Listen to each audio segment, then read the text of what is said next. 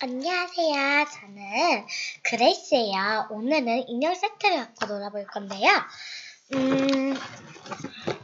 여기 인형 세트요. 인형 세트예요, 이게. 네. 이걸 갖고 놀아볼 건데요, 오늘은. 네, 이거를 갖고 놀자요. 네. 이거. 얘를 제일 좋아하는 인형이고, 얘는 이 인형을 제일 좋아해요.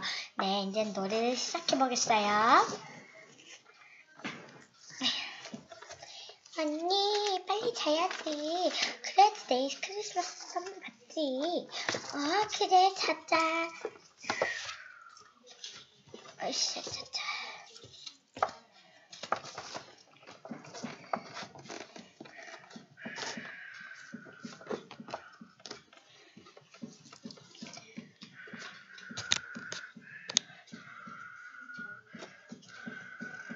하나쯤.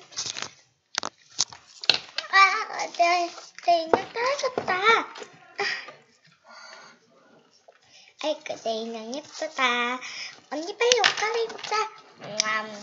좀 더 작아. 언니 크리스마스잖아. 빨리 옷 갈아입고 선물 봐. 진짜. 맞다. 빨리 선물. 옷 다 갈아입었다. 언니 이제 인형 정리하자. 그래.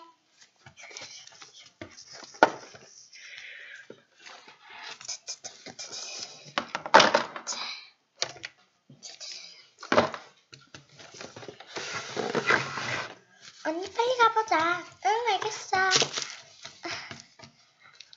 어머, 크리스마스 트리가 엄청 예쁘다. 누가 꾸몄다? 언니가 꾸몄어? 언니가 꾸몄어. 언니, 잘 꾸몄다. 선물은 저기 있다.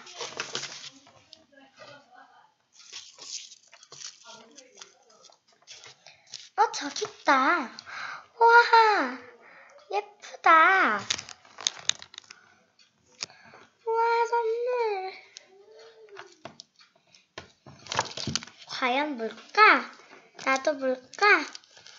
한번 열어보자. 그래.